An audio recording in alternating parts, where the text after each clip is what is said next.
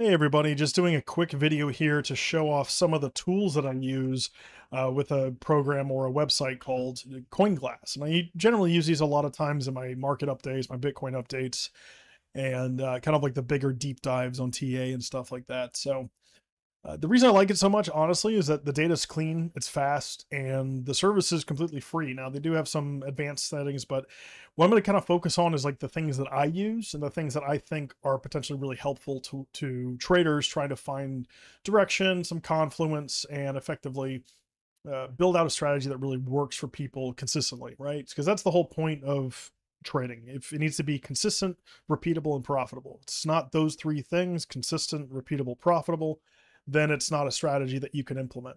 So focusing right now just on like the main screen, obviously you've got a lot of data, it's a lot of information: altcoin season index, average order size, number of liquidations intraday, total open interest. And it's a lot, right? It absolutely is. We're looking at the volumes, massive increases in volumes for Bitcoin, in ETH, and then BNB at Litecoin. But this is just the homepage. If you create a login, you can create a free account and it'll give you access to some of like the more advanced stuff, and it doesn't cost anything. Like, again, it's totally free, and I don't even think there's a ref link or anything. But in any case, this is just an explainer video to show what I use and why I use it. So the first one I want to look at is the long short ratios. And the big thing here, if I just kind of like put it down a little bit, put on the 1 hour time frame. So long short ratio chart, the top one here that I don't really use too much, this is taker buy and sell volume. So this is effectively if you're pressing the market button, or if you're getting stop lossed or liquidated, this might also show up in the overall calculation here. It's not super important to me, like just in general, because I use this primarily for this. Binance is still the largest trading side for crypto derivatives for retail traders. And the way I look at it is very simple. Are they looking to majority long or majority short? Now, yeah, there's a fair bit that goes into that calculation when you think about volume. Volume is a huge determinant to whether new positions are being created or old positions are being closed. So from right now, the reason I like it the most is what's the general like temperature check? Like, what is retail doing? Well, here we are still in the middle of this kind of crypto dump. 26th of Feb 2025 was yesterday. Today's to the 27th. And from the high point of almost 75%, almost 3-to-1 long to short, in a very relatively short amount of time, we've come down to 68%. So almost a 7%, call it 6% drop in more shorts stepping in instead of longs. And this might be the beginning of, retail trying to long the bottom, getting mentally exhausted, psychologically exhausted, and unable to continue going. But the thing I look at the long short accounts, obviously I'll just, scroll at the bottom here just to understand like what it is. You can screenshot it or pause the video. But the whole point in here is like, I want to say what direction it's going. So if it's coming in short, that means most likely the price is going up. And the more aggressively they're shorting as price goes up, the better it looks like there's going to be short liquidations available if the price starts to say reverse and gain levels. Now, it's still massively more long than short. Shorts have just been stepping in the last 24 hours. So it's very, very early. There's no confirmation that we're flipping stuff to go higher. It's the beginning of something as a change. The next thing I look at is the funding rates. So two things I look at is the Bitcoin open interest weighted funding rate and the volume weighted funding rate. And they're both on par at 0.002. So effectively the way funding rates work are, have you ever heard the term longs paying shorts or shorts paying longs? That's where this comes into play. So a lot of exchange, actually all of exchanges, use liquidity providers as market makers. So basically there's people providing, like organizations, companies, individuals getting paid to, by in part, provide a certain amount of liquidity. Say it's $100 million in liquidity over the course of a week. So what they're doing is like, what way are they incentivizing the price? Now, generally, this funding rate is designed to keep the perpetual futures price, right, for perpetual swaps, on par with the spot price. However, we know that the exchanges will manipulate this in order to get the result they want to. It's a little bit less than it used to be. It was a lot more fun many, many years ago, back during the BitMEX days, where you could literally just trade funding rates. But effectively anything over zero, so we're in positive, even though it's saying green, this is incentivizing downside. This is incentivizing Here's some big, really good ones here, like really, really high funding rates. These are basically long people who are taking shorts are getting paid a lot of money, like that percentage every funding period of their total position size to hold that position open. So that's always, again, like interesting to me is like which way are the big guys, the volume provide, the liquidity providers, the market makers, which way are they being incentivized to trade? So anything over zero, yeah, it's technically very low. Generally, you'll see stuff like BitMEX usually hovers around 0.01%. It's a little bit lower now. That's kind of like my go-to, it's an old habit. But in general, negative funding rates as well provide the opposite. Negative funding rates incentivize long, so that the liquidity providers and market makers are incentivized to create large long positions. So, and this is how they make their money. They're not specifically, trading to make money. Yes, of course, they that's always the goal, but most of them, like, they're providing a service, which is providing liquidity. And whichever way this is kind of like tilting, especially when it gets like over 0.01 or heavily negative, that's when, significant changes in the market can appear, just because you're like on the way down, the liquidity, the funding rates were very, very, very high, like very positive. So incentivize a continuation that moved lower.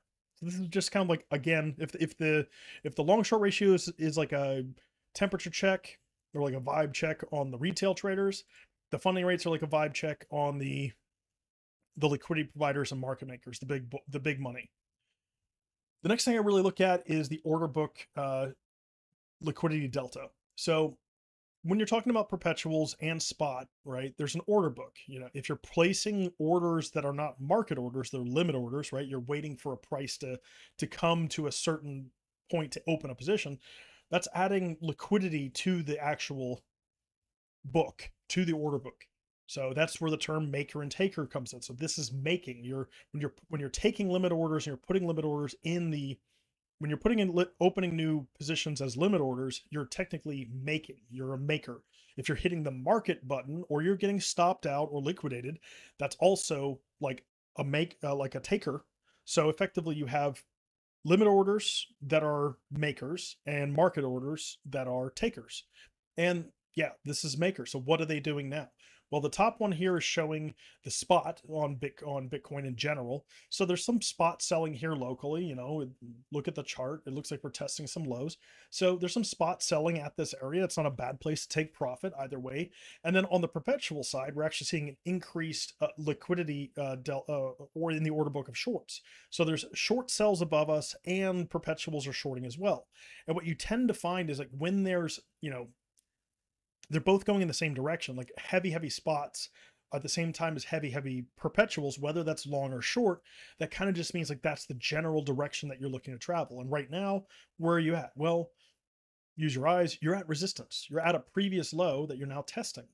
That might change if we gain that level. Then I would expect that a gain would mean spot and perpetuals look to add longs or, limit longs to go higher.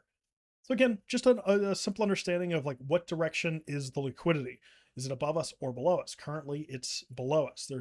Excuse me, above us. There's more shorts and sells in the order book than there are longs. On the liquidity heat map, so this is actually pretty cool. This is actually seeing the order book as it is. I'm on the Binance perpetual ticker on the 5-minute time frame, and what you're able to see here are large blocks of large orders. So at the price point, so here $86,915. There's or $86,900, excuse me, 325 because it's in Bitcoin. 325 Bitcoin are resting as a short, and this is the perpetual. So this is where they're resting basically as like a potential buffer. Are they going to get filled? Potentially. Now, what you tend to find is if there's some smaller orders in here, they'll kind of like guide price. And when you hit bigger blocks, if the price doesn't reverse, now these orders, they've been filled. Now these orders may act as liquidity to go higher. And what I mean by that is actually not liquidity, excuse me, liquidations. And that means that they're in position, and if the price goes against them enough, they could get liquidated, right? So here we have quite a bit of, local orders, a couple thousand if we just go down the line, right? And that's the only thing locally that's acting as resistance. This is also, as we just saw on the order book delta, right? There's more local shorts than there are longs. That's why the delta is mostly short, because there's more sells right above us than there are longs below us. And what does that really mean? It's like, well, this might act as a local magnet because the market goes towards liquidity, but in general, there's nothing above it either. So if we fail to basically gain this to go higher, then we're looking at a local little top to come back down and retest. Now, on the higher time frames, we talk about like larger orders. Below us, we kind of jokingly call all of this stuff. This is what we would basically call plunge protection. These are thousands, tens of thousands of Bitcoin longs stacked in position to potentially hold price. So if you think about it this way, if you have local liquidity close to you, it may act as a magnet. So it'll pull it towards it. These guys are large positions. They want to get filled before the price reverses away. Conversely, when you have massive amounts of orders like we have to the downside, this will act like, a barrier, like a bumper, and it'll push price away from it.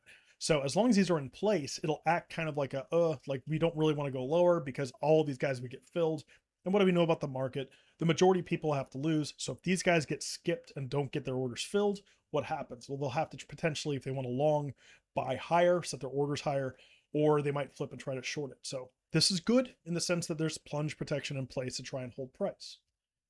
Going over to the liquidations heat map. So this is actually really cool. I'm using the Model 3. They've got 2, 1, and 2, and you can access this just by creating a free account on Coinglass.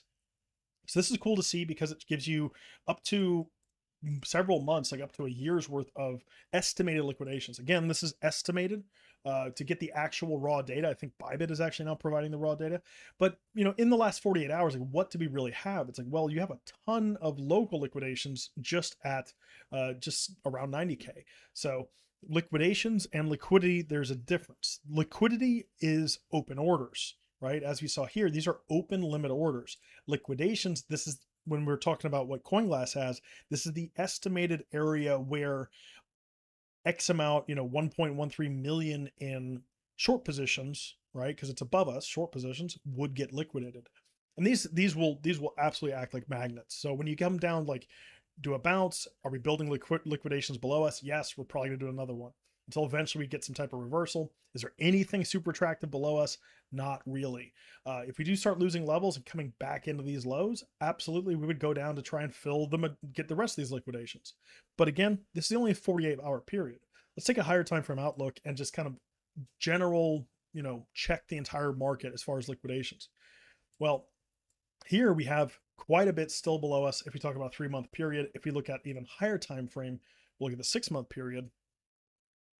And again, there's that big nasty block right down here, down towards 74, where, probably a billion plus in longs is stacked from about 80K down to about 74K, right? Before it gets effectively anything from 70K down is just a dead zone. There's no liquidations there. There's no reason for price to go to that area unless there's a black swan event. So again, this stuff acts like a magnet, higher time frame. We've been in this area for a long time. And remember, this is estimated.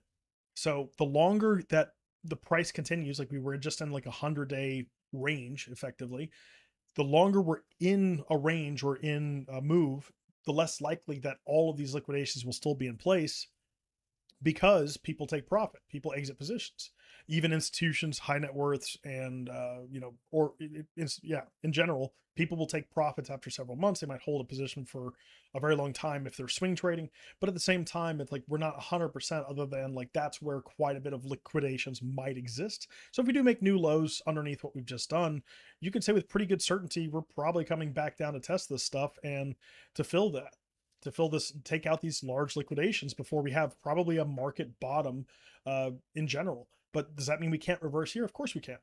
So as we saw, like let's just go on the weekly, right?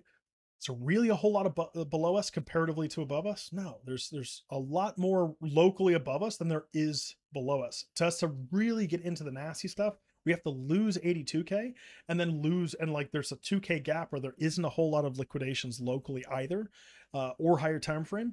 And then you have to break 80K. If you break 80K, all bets are off. You're probably going to come back down to 74, 76 at least. But until then, it looks okay potentially to get a bounce. We'll see how we play that out. But yeah, it's a good way to see like what this liquidations magnet effectively looks like. Another one I don't use as often, but I think it's interesting to say the least. They have a new function, and this can be all be found on like the data center. They've got the order book heat map, the order book, the liquidity delta, which I just showed as well, whale orders. This is what I'm on right now. So what do we see here? I'm on Binance Perpetual. Massive shorts coming in at 89K yesterday, early morning yesterday, and then again massive short orders coming in locally. And just now we're starting to see some bigger green ones, but nothing major, like no major buys.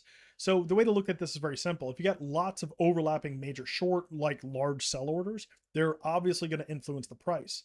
If you do have some large long orders, but then price stagnates and fails to move, this area here, these major longs, will potentially act as liquidation. So if we start breaking down below current price and losing levels, then you start looking at it in terms of, okay, well, there's some big positions here that'll likely get liquidated if we start breaking down. And that's what happened. So again, it's an interesting one. It's a lot of information, but definitely something to use. And then finally, they have their super charts function. I'll just open that up. I've already clicked it. So if you don't have TradingView, again, it's not the biggest deal in the world. I recommend it because TradingView is free as well. But here we have overall just some good data points coming in. I'm on the 1 hour cumulative volume delta. So a lot of the things I just went through, you can see it on chart here. So again, definitely cumulative volume deltas to the downside, aggregate spot cumulative volume. So it's the same thing that if this is cumulative, this is the aggregated spot.